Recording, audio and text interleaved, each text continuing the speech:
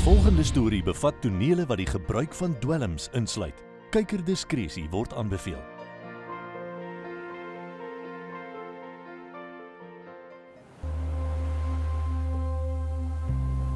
The minute I get into the water, there's always that feeling of dread. You know, the first thing you think is this going to be worth my while? Am I going to get enough abalone to say, you know what, I came here and I took the risk and it was worth it at the end of the day.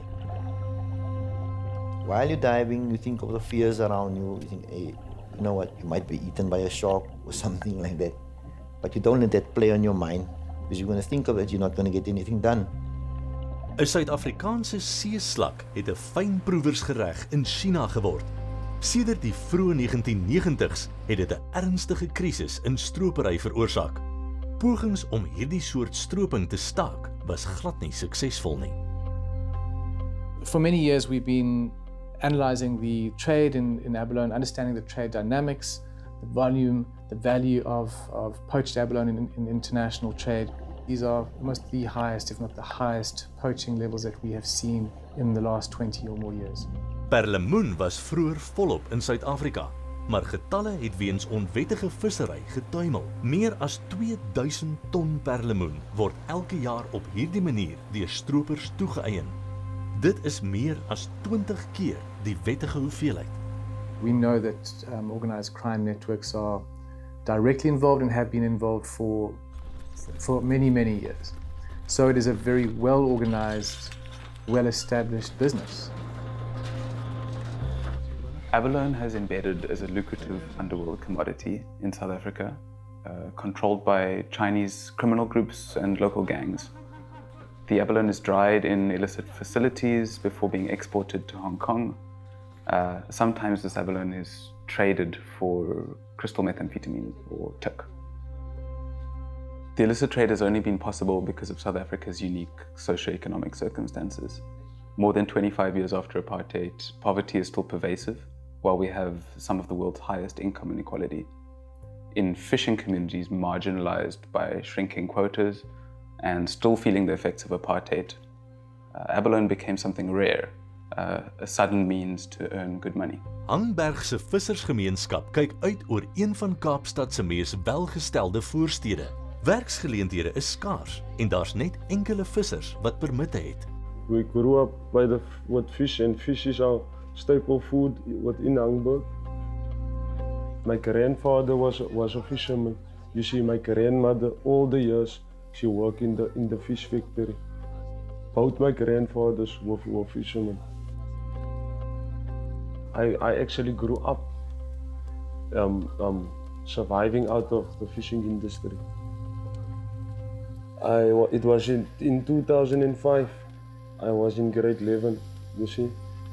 I was a problem youth at the time, got into a fight with the teacher there, and then I left school, then I started carrying.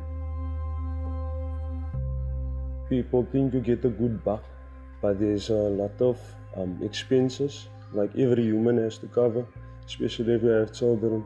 So that was the way for me to feed my family.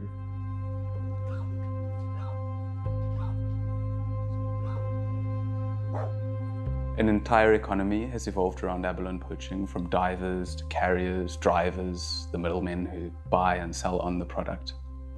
In Hangberg, there are grandmothers who store poached abalone in their freezers for a small fee. Hundreds of people in this fishing community rely on abalone poaching for income, supporting hundreds more dependents. And this is a situation that holds in many other fishing communities around the country too. And it needs to be seen not just as a fisheries problem. It is not just a fisheries problem at all. Many other agencies need to get involved to address the problem holistically and really make a significant change. Poaching is exciting. It's like this Robin Hood thing, where the guys poaching now are the guys with the money, so they're seen as heroes in the communities. We need to change that. We need conservationists to be heroes. It's unacceptable that any society can allow a species to go extinct. It is a reflection on our ability to manage each other, manage people. It's a societal thing, this. It's not a biodiversity thing.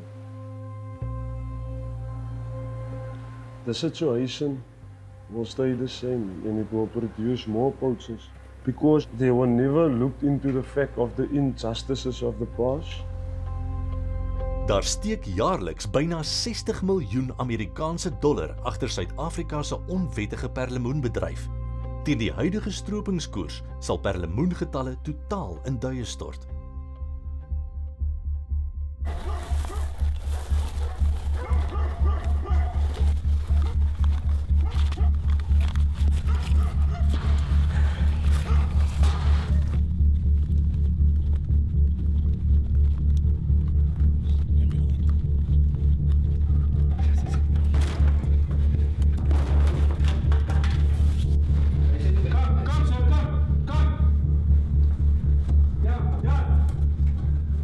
Because of the involvement of organised crime, the apparent links to gangs in Cape Town, the links between the trade in abalone and the trade in drugs, there are also obviously some clear negative socioeconomic impacts associated with that. So you've got, really whole cohorts of generations of people along the coastline that are involved that are their work experience is only within an illicit economy.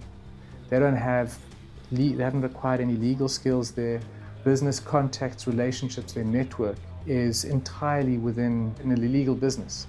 So when that business collapses, which it ultimately will, they are left unskilled and without a business or a broader social network that will allow them to easily transition into getting legal work or using those skills in the legal sector.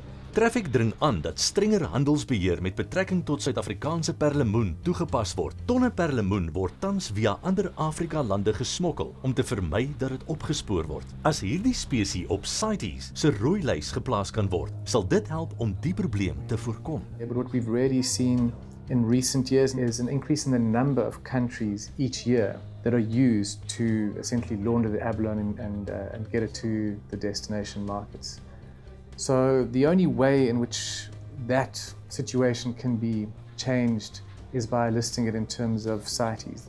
It would automatically provide them with a legal basis on which to do inspections, and if that consignment doesn't have the right documentation, CITES documentation, then there's an infringement. They can seize the consignment and they can prosecute. Selling the plight of the rhino is a lot easier. It's easier to understand because you can drive for 10 minutes and go and see a nature reserve and you see a rhino, whereas you really have to be able to dive to really see the abalone. And dive quite well, actually. With the reduced numbers, you have to look hard to find them. Sonder oplossings sal perlemoenstropery eers end kry wanneer daar niks meer perlemoen oor is om te stroop nie. The reality really struck me one night while I was out on sea. And this place used to be like very packed with abalone. And I was like diving off the boat. It was late at night. And I saw that this place was actually depleted of abalone. And then the reality struck me that, there's a resource, it's not going to last. It is getting depleted, it is kind of getting thin. And the regret is that you were part of this and it won't be around for much longer.